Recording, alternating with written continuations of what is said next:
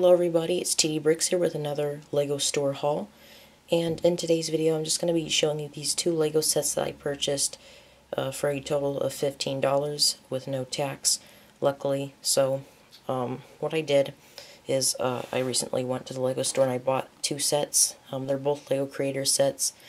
One is $5 and the other is $10. You can obviously see that the bigger one was $10. I was looking through the LEGO store and these sets kind of caught my eye, so I decided, I might as well buy them. They would look really nice in my LEGO collection. So I have them here.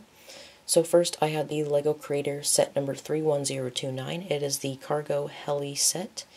Like as with most Creator sets, the instruction booklet is a 3-in-1, so you can make up to 3 different sets just in one instruction booklet. So we see here the cover features the main build, which is the nice little helicopter. The set also does contain, well, doesn't contain, but you can also build this little biplane, not biplane, but just a regular plane in general. There's also this little cargo ship you can make. And the set does contain 132 pieces, and I'm really excited to open this thing up. It's brand new. I just got back from the LEGO store and it's fresh. It hasn't been opened yet. So that's with that. I also got this LEGO Creator set number 31028.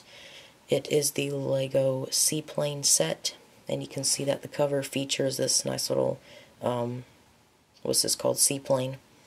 And once more, it's a 3-in-1 instruction booklet, so you can also make this little swamp boat and this LEGO sailboat. I paid $5 for this. It's not the best deal.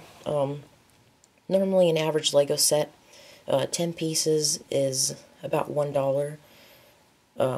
So 53 pieces is about $5. I was hoping to get, maybe like a set for $5 would normally have like maybe 60 pieces.